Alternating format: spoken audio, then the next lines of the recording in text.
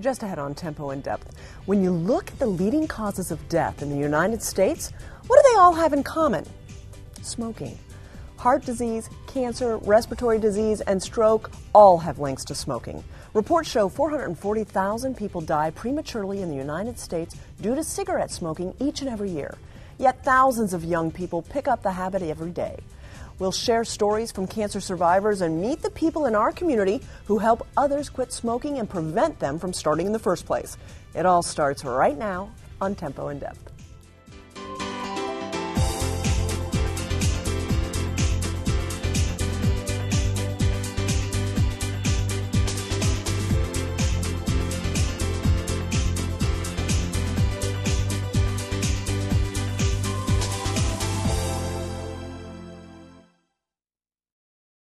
The people of Air Products feel privileged to bring this programming to you. By supporting education and the arts, Air Products strives to improve the quality of life here in the Lehigh Valley, where we call home. You're safe at home at Luther Crest, a Diacon senior living community in Allentown. Our mission is to offer premier accommodations and services so residents can cultivate a healthy and fulfilling retirement. At Luther Crest, we offer independent living apartments and cottages, personal care, skilled nursing, rehabilitative services, and more. Plus, the Luther Crest team strives to provide each person family-like support. You might say it's like a home run. Luther Crest. Thanks so much for joining us. I'm Amy Burkett. Now, the Surgeon General lists tobacco as the leading cause of preventable death in the United States, and smoking causes 1 in every 5 deaths. Each day, more than 3,800 young people under age 18 smoke their very first cigarette. More than 1,000 of those become daily smokers. Decades later, reports show that about half of all smokers will learn they have lung cancer. Doctors report it's the second leading cause of death in the United States, and until recently, there was no way to catch it early. Tempo in Depth's Laura McHugh shares the latest research. That's a double word score. When I sat down to a game of Scrabble with Judy Russo, I had no idea what I was in for. 14-15. During the past few years, the 61-year-old Forks Township resident has developed into quite the talented player. You know, when I first came home after I had the surgery, that's when I started playing Scrabble online. Throughout 2010 and 2011, this former pack-a-day smoker found comfort in the game as she recovered from a dreaded diagnosis. Well, I was in the emergency room in a little cubicle by myself, and he said, "You have lung cancer." You know, your whole life flashes in front of you. Of course, I'm mainly thinking about my son. Though she showed no typical symptoms, Judy's family doctor noticed swelling around her fingertips and sent her for screening. And when we have somebody who's Judy's age, who's a longtime smoker, who's got a mass that looks like that, that's hot on the PET scan, that'll be lung cancer 99 times out of 100 or more. In the operating room, Dr. Bill Burfield, chief of thoracic surgery at St. Luke's University Health Network, removed half of Judy's right lung and a tumor the size of 2 golf balls. After that, Judy spent 5 months in chemotherapy to treat stage 1 lung cancer. As a thoracic surgeon, you'd probably say that it'd be unlikely she'd be alive in 1 to 2 years if her disease went untreated. And the tough thing about lung cancer is it's generally painless. Symptoms like a chronic cough, constant chest pain, shortness of breath, frequent lung infections, and coughing up blood don't usually show up until lung cancer has progressed to later stages. According to the American Cancer Society, when lung cancer is diagnosed early, the 5-year survival rates climb from 16 to 52%, but they also report only 15% of cases are found in those early stages. The American Cancer Society estimates 226,000 people will be diagnosed with lung cancer this year. More than 160,000 will die from it, making it the single leading cause of cancer death in the United States. So although breast cancer is more common in women, lung cancer is much more deadly. And the same thing is true in men, where prostate cancer is more common, but it's not unheard of, but it's rare to die of prostate cancer now, and it's super common to die of lung cancer. It accounts for more deaths than breast, prostate, and colon cancers combined. But unlike those cancers, until recently, no screenings proved to diagnose it early enough to save lives. According to Dr. Burfiend, new research now proves that low-dose CT scans can detect lung cancers early and reduce the chance of dying from it by 20%. Here we're using CT technology where we can see nodules that are 2 and 3 millimeters in size. And so we can follow them very closely, and the ones that grow, they can be removed. And if we're able to remove stage 1, the earliest stage lung cancer, you've got a much higher chance of being cured from the disease. Since most insurance companies don't cover the scans, St. Luke's offers low-dose CT scans to people at risk for developing lung cancer at a reduced price of $49. Barb Bieber of the Cancer Society's local chapter says early detection is key. She also stresses prevention by working with people to quit smoking or just never start in the first place. And really, it's the best choice you can make. A third of all cancers could be eliminated if we could just get people to quit smoking. In fact, 80 to 90% of lung cancer cases are linked to smoking, and about half of all smokers will be diagnosed with it. While tobacco use is directly related to cancers of the lung, mouth, throat, and respiratory and digestive systems, Barb explains smokers are at a higher risk for most cancers. By smoking, they're putting themselves at risk for every other cancer because the smoking, the exposure to those carcinogens weakens the immune system. And so the body can't respond to a cell that's, becoming cancerous. Tobacco cessation counselor Elizabeth Bell offers these tips to help quit. First, identify your triggers and try to avoid them. Next, share your goals with friends and family. And finally, ask yourself why you're quitting. She says health reasons rank as the #1 motivation. According to the Surgeon General, smoking is the #1 cause of preventable death in the United States, and it's responsible for over 440,000 deaths annually in the United States. So health reasons is a big concern, big motivating factor. Hi, Judy. How are you? Judy had a huge reason to quit. Her life depended on it. Now, more than 2 years after her diagnosis, she remains both smoke-free and cancer-free. Your CAT scan that you just had looks great. There's no sign of any new nodules or problems in your lungs. All the lymph nodes look normal to me, normal size. There's no sign of any recurrent cancer on it. Both Judy and Dr. Burfiend hope that for this patient, early detection spells out not just a win at Scrabble, but a victory over cancer. For Tempo in Depth, I'm Laura McHugh reporting. Thanks so much, Laura. Well, I'm joined now by Alice Delapalou, the Executive Director of Tobacco Free Northeast PA, and her good friend, Christine Brader. Christine started smoking at the age of 16 and in 2007 was diagnosed with oral cancer. Thanks so much for being with us, ladies. We appreciate it. Christine, we got to talk a little bit about your story. It's quite scary. Yes, I was first diagnosed in 2007. I have been smoking about a pack a day for almost 28 years. And when I was diagnosed, I didn't know what to do, and I was still smoking. I just quit cold turkey. That was it. You had children at home at the time. Teenagers? Yes. Teenagers, and I had no caregiver, so it was very hard going through chemo radiation that first round. But you had 3 rounds. The cancer came back 3 different times and left you with very challenging side effects. Yes, the first time I was cured with chemo and radiation. A year later it came back and it was surgery. At that point I still looked fine. The third round, though, was a round that almost did me in. My chances of survival were very slim, and my doctor told me to get my affairs in order, which I did. I prepared to die.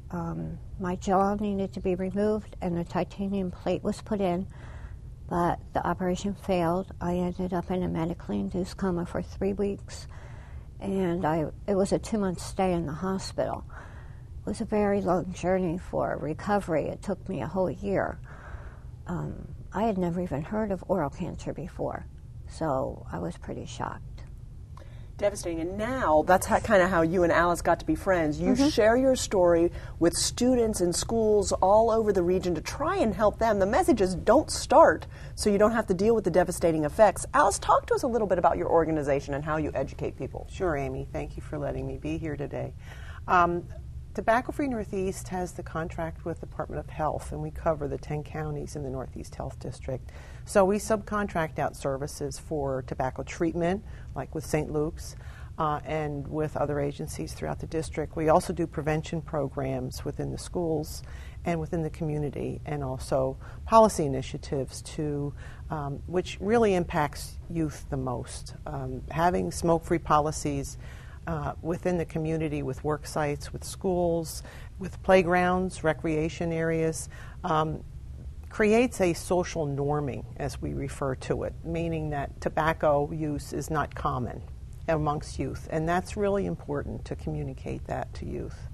But have the smoke-free policies reduced the number of young people picking up the habit? Yes, for a time that was true. In the late 2000s, from 2005 through 2008-09, we were seeing reductions in youth smoking as well as with adult smoking.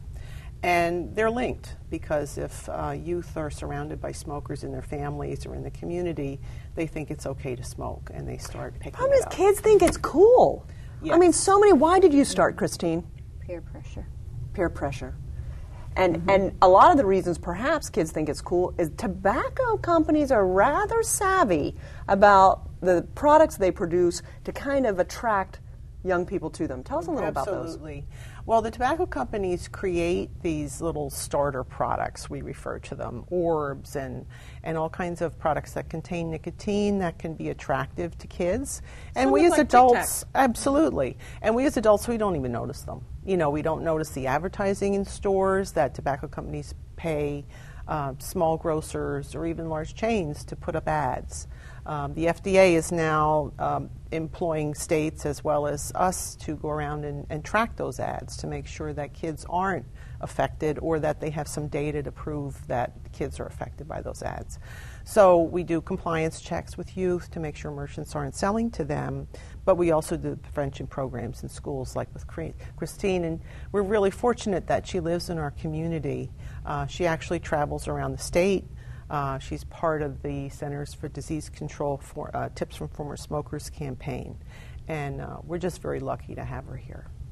Very lucky indeed, Christina, is to be here and to have survived battling it so very strongly, Absolutely. 3 different times. Absolutely, and everybody thinks it's going to happen to somebody else.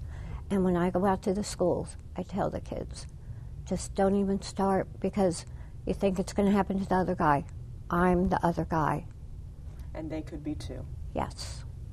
Before we wrap things up, Alice, kind of give us the final word. What can parents do to try and help to avoid these devastating outcomes? I mean, you're the lucky one. It's a devastating effect, but you're still here to be with your kids and hopefully see your grandkids someday. Right. Having smoke-free policies in the workplace and in playgrounds is very important, and we encourage communities to do that as well as in multi-unit housing. But we also encourage parents not to smoke around their children. If they do smoke, to not do it outside specifically because of secondhand smoke effects. We also encourage them to consider quitting, and if they're having difficulty quitting, talk to their children about how difficult it is to quit, so that children understand that this is just not something you do when you grow up. We have to denormalize tobacco use so that children don't think that this is something you do when you become an adult and it's more attractive to them. You're more grown up to say no than That's to say right. yes. Exactly. Ladies, thank you so much for sharing great information and for sharing your story. We appreciate it. Thank you. Well, quit smoking and you dramatically improve your health. On average, smokers die 14 years earlier than non-smokers. If you're a smoker, now is the best time to quit. The question is always how. Tempo in Depth's Grover Silcox takes us to the Smoking Cessation Lab at Lehigh Valley Health Network.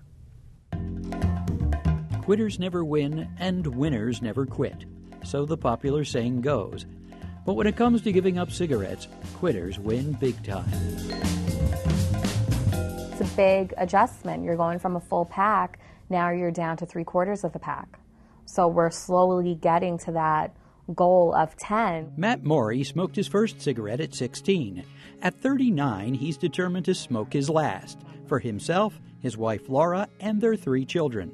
A couple months ago, he began the smoking cessation program at Lehigh Valley Health Network in Allentown. It's a taper-off program. Yes, you reduce the amount of cigarettes you smoke every day. Matt meets with his counselor, Crystal Dulashan, every other week to set, note, and discuss goals. He was so worried about setting himself up for failure. And well, let's start slow. When you get your pack of cigarettes, you take one out right away, toss it in the garbage. And we'll do that for 2 weeks. So now you're down to 19 a day. Next 2 weeks, let's work on taking 2 out.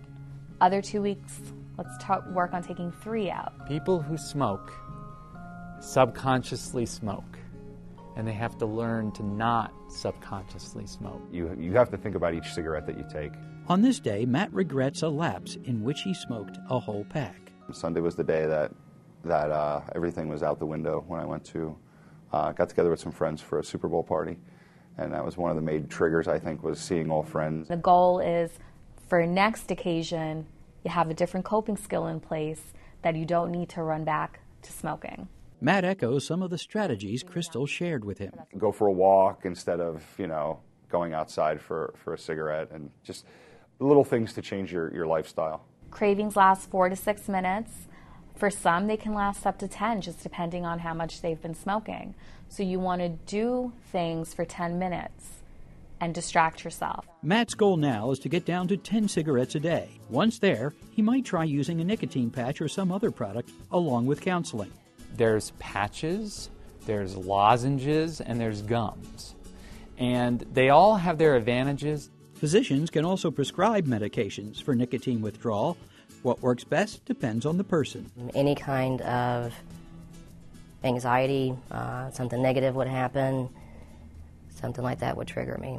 And I'll just, I'm upset or whatever, and I need a cigarette. Pamela Rouse kicked a 27-year smoking habit about 3 months ago after 6 weeks of counseling with Crystal. With Pamela, what we worked on was starting her on a patch because she was ready to do it.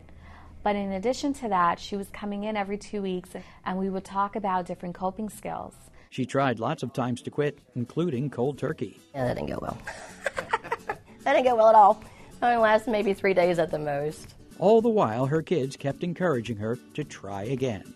It doesn't matter how many times you've tried in the past, because I have tried a lot. Try one more time and get the help you need. Don't try to do it alone. Family practice physician Mark Wendling offers additional incentive. More people are quitters today in this country, former smokers, than current smokers. I don't even have the urge to smoke now, which is good. It's really good. So there's a lot of success, and you can use people who have successfully quit to help you. So the more of us that help each other, the more successfully we'll beat this. And beat all the health problems that come with it. For Tempo in Depth, I'm Grover Silcox reporting. Thanks so much, Grover. Well, joining me now, thoracic surgeon Dr. Matthew Poots from St. Luke's University Health Network. Dr. Poots, thanks so much for your time. We appreciate it. Thank you for having me. We saw in that story someone working towards stopping and quitting. But there's so many good reasons to quit and lots of medical reasons. Some happen immediately, some happen over time. Talk with us about it. Right. Now, that's a great question. People always ask me that.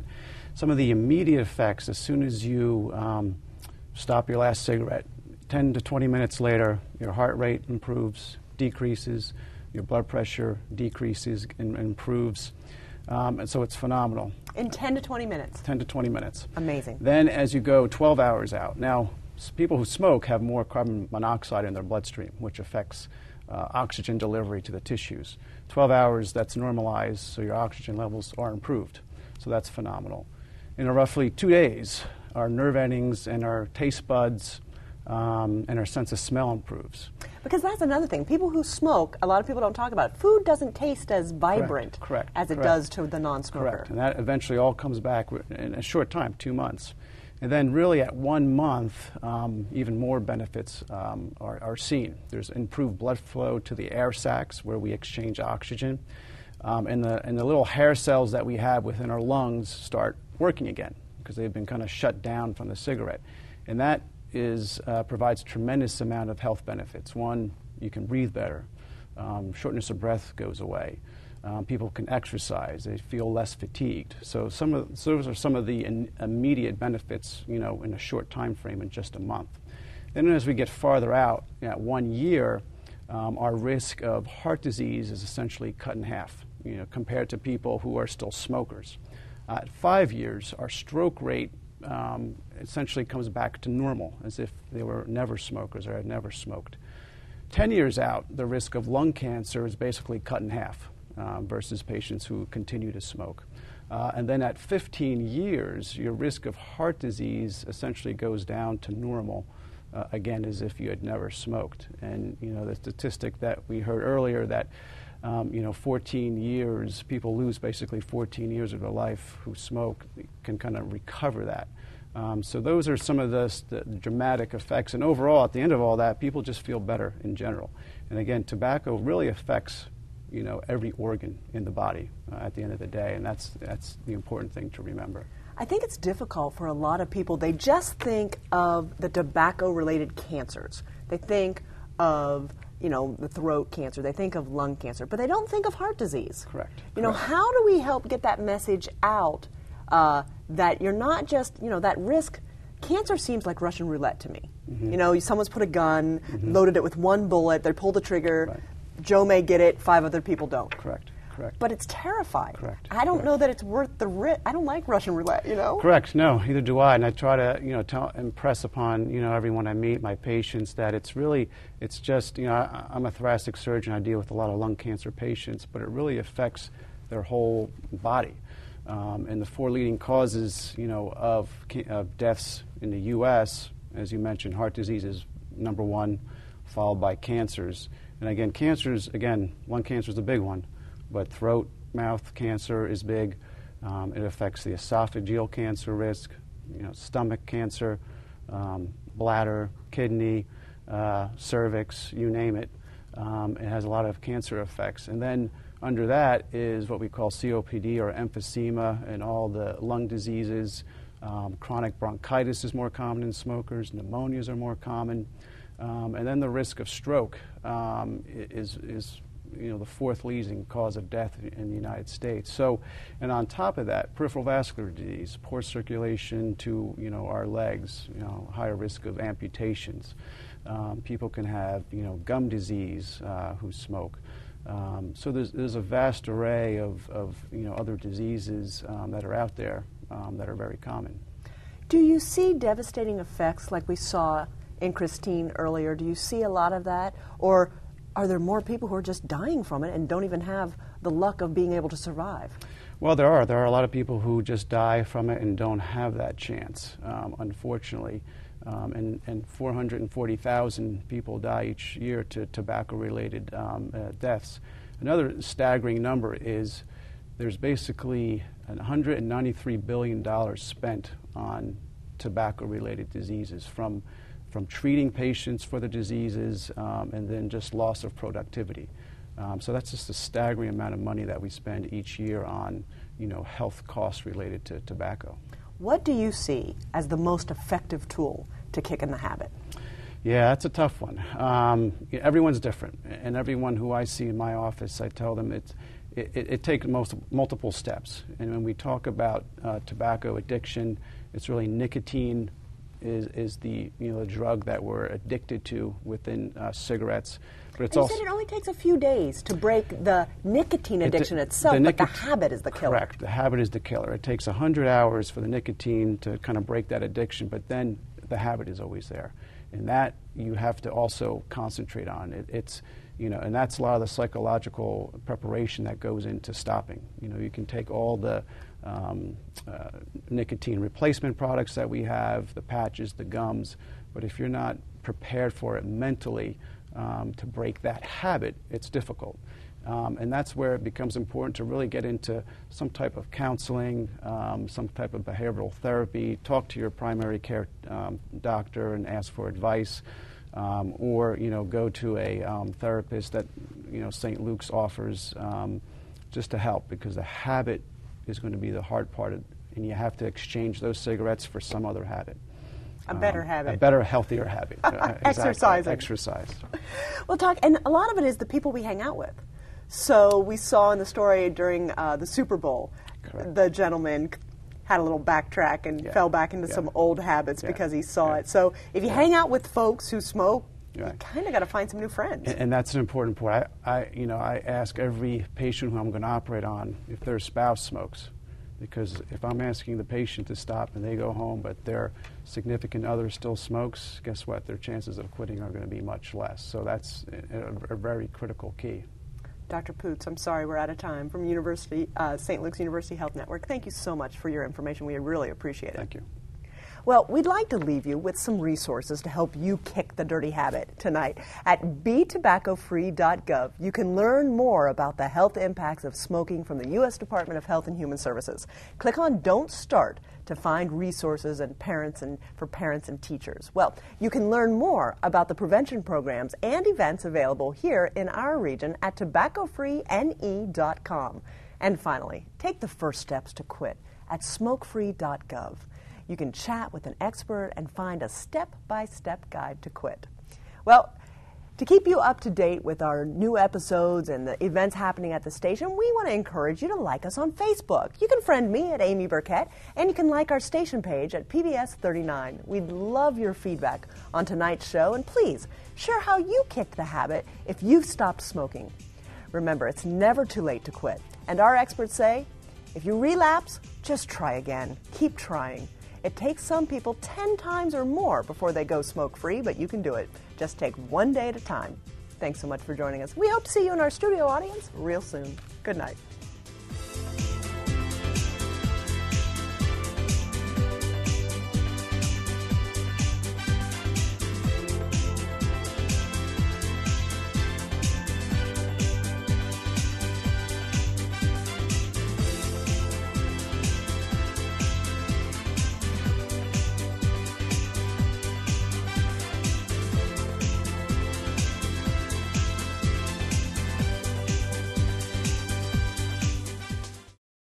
The people of Air Products feel privileged to bring this programming to you. By supporting education and the arts, Air Products strives to improve the quality of life here in the Lehigh Valley, where we call home. How'd you like to be part of a studio audience for a live taping of Tempo in Depth? Join us at the PBS 39 Public Media and Education Center on the Steel Stacks campus in Bethlehem. For free tickets and information, 610-867-4677 extension 333, or go online to tempo.wlvt.org. I hope to see you soon. In 1948, John Walson put an antenna on top of a mountain and ran a cable back to his television store. Cable TV was born. Now, over 60 years later, his vision has changed the way we get our information, from super high-speed internet